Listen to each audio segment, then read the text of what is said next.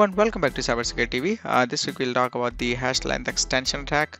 I'm assuming that you have a basic knowledge about what the cryptography is, what the difference between the encryption and the hashing, what are the different hashing algorithms, how are those operate.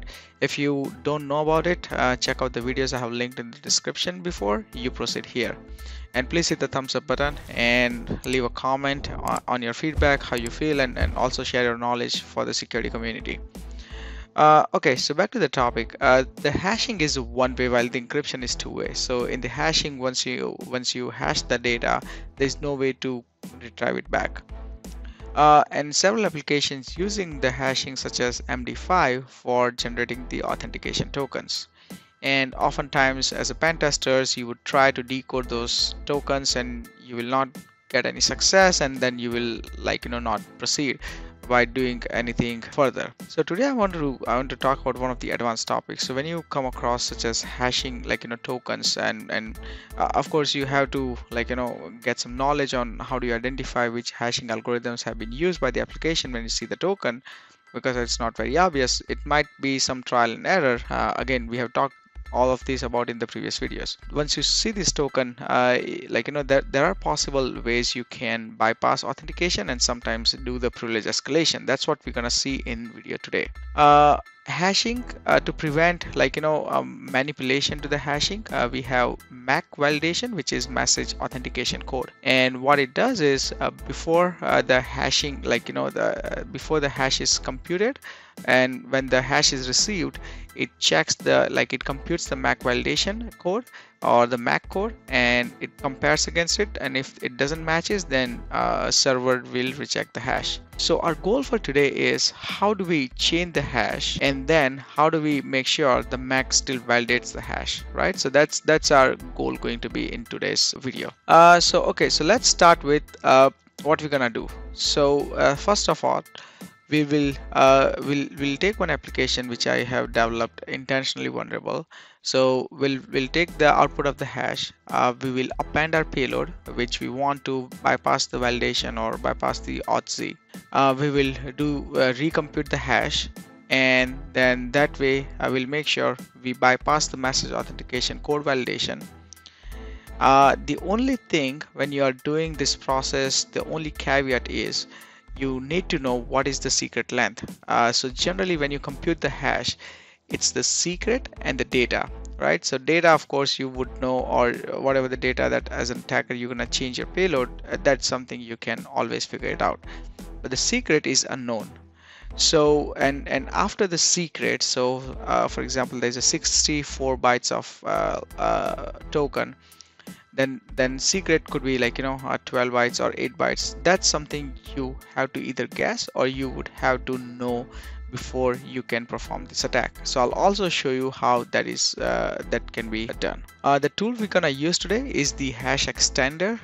This is the tool which is open source, and we will use to compute or rehashing the token and perform the auth-z. So let me go to the VM and I'll show you the demo on how this attack actually works. So here is the application which I want to show you. So as you can see here, this is the request and this is the response, and this is the token which I have received here, right, as an authentication token. So I have logged into the application. However, if you see here, it says welcome guest. And it's cool that you're logged in, but unfortunately we can only give the flag to the administrator. To the administrator. So we are not logged in as a administrator. Now I do not have a password on how to log in as administrator. So in this case, how do I bypass this? Of course you would think okay, instead of guest, you will just change this administrator, but that will not work because that will fail the MAC validation. Because when the server recomputes the hash, it will detect this change in payload and the token here, and it will not be able to verify, and it will fail. So actually let me show you that example real quick. So what we did now is I changed the username from guest to the administrator. I sent the request and the response came as something was wrong with your auth cookie, and click here to log in again. Right, so that essentially did not work, and we were not able to bypass the MAC validation. So what we're gonna do is, first off, let me go back to our previous request. What I'll do is I'll just copy the entire cookie and I'll go to the decoder. I paste here and I have decoded as a URL decoding. Now as you can see here, this is the token or probably the secret. Uh, uh, this is the username, the guess which is being used, date of the request, secret length 12. So here it's clearly showing the secret length. Usually this is not the case. This intentional vulnerable application, so just to make a demo easy, I have showed it here, but sometimes you have to guess it. Now use the hash extender tool to bypass this.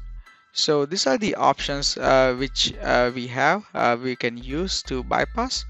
But before that, some of the options that we are going to use are, like, of course, not all of this would make sense for us. We are only going to use some of those, and this is where I'm gonna demonstrate. So this is what we have, and what we're gonna use is this is stands for secret. So here we're gonna put a secret. This is the append. So what payload as an attacker you want to append in order to bypass the validation. The first one is out data format, so we want this to be in the HTML form. Then what is the algorithm that is being used? Of course you have to verify, you have to detect which algorithm that the application is using. In this case it's using MD5, which I know that. Then what is the length of the secret key, and then of course the actual data that was received from the application. Okay, so this is the actual token that we are using here. So let's place it here. What we want to append, of course, we want to bypass this as a be as an administrator. So I'm gonna enter ampersand, username is equal to administrator, and then I'll put another ampersand here. Algorithm, I know this is MD5. Length, we all know this is 12, and data is something I'm gonna copy from here. So copy and paste. Okay, so I think this is going to be our input to the program, and let's copy the output that we receive, the new token, and try to bypass using that. So let's paste this here, verify everything looks good, press enter, and this is what we have received as a new string. So this is a new signature. So of course the old signature is of no use, and this is, so let's make sure I'm copying this first and put it here, then copy the and copy this, and we have to append here. Now the one thing we definitely want to make sure here is if you see there is no real so if you go back here and see, there was two characters or space or like this pipe sign which we did not capture here, so I'm gonna append that here, and I think this looks good. We can now pass this to our payload or as a new cookie and see if we can bypass this. Alright, so what I did is I copied that string and pasted here. As you can see, this is the new signature, then the characters that we added, and then this is the new data, and then we send, and it says congratulations, you are the administrator, here's your reward, you win. Right, so this is the easiest way we were able to bypass the actual authentication on how the cookie or the MD5 was used to manage the authorization of the application. Of course, there are so many options in the hash extender. You can also use it for SHA-1, MD4, SHA-512. Of course, the caveat I already mentioned, you need to know the secret length. So that's all I wanted to teach in this video. If you have any suggestions, anything, please drop it down in the comment. Also share your knowledge on what other attacks, interesting attacks that you have seen, or you want to share with your community or any. The next week I'm covering another advanced topic which you guys might also like it. So let me know, or any other topics that you also have in mind. I'll try my best to cover those as well. So that's it for this week. Thank you so much for your time, and I'll see you guys next week. Bye.